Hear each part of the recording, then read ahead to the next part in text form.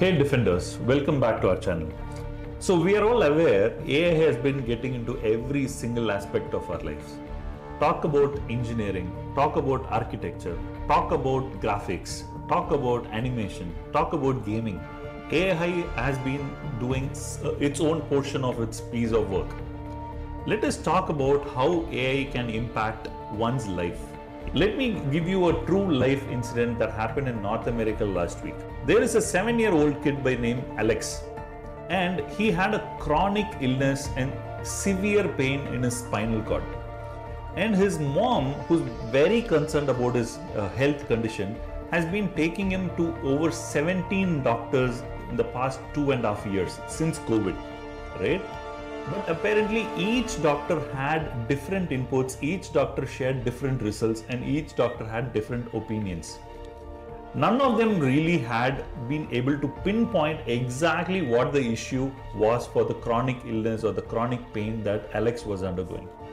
Alex, having said he's only 7-year-old, he is also unable to express what exactly he is undergoing as a part of his body. You know, his mom was really confused. Having said she went to close to 17 doctors with various input coming to her, she was not really able to take any decision of her own. But one fine day, she decided she'll take the things under her own hands. She put all the records, all the lab reports, all the doctor observations, all the MRI scans, everything into one document. She simply uploaded this document to OpenAI's ChatGPT 4.0 and asked the AI for the observations, right? When she asked the observations to the ChatGPT OpenAI model, it was very interestingly able to precisely tell, based on certain observations and certain syndromes, this particular issue that Alex was undergoing is called the tethered cord syndrome. Tethered cord syndrome is almost like a bump in your spinal cord, which is a little uncommon or unusual. That is probably why doctors were not able to come up and relate that this probably is the cause.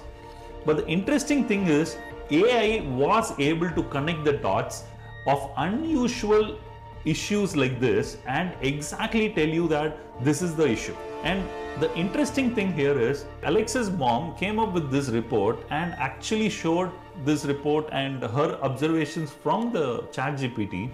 She shared with her close friend who is a doctor. This doctor, who is also a surgeon, referred through, took few days for researching, and actually I understood that what ChatGPT was saying is right. And post that, he is a neurosurgeon. They underwent a neuro surgery, and can you believe that Alex is completely recovered? Objective of this particular small true life incident is that AI is going beyond the bars that we set in for it, right? And it is also touching our lives already. We all have been thinking that AI will get into domains like engineering, architecture, aerospace, etc. But let me tell you, it has already got into medical space, and this particular true story is a wake-up call for all doctors, not just for clerical work, but also research, analysis, and also surgery itself. And if you think this is something that's very unusual, if you think this is information that would be useful for someone else, please consider sharing and subscribing. Thank you.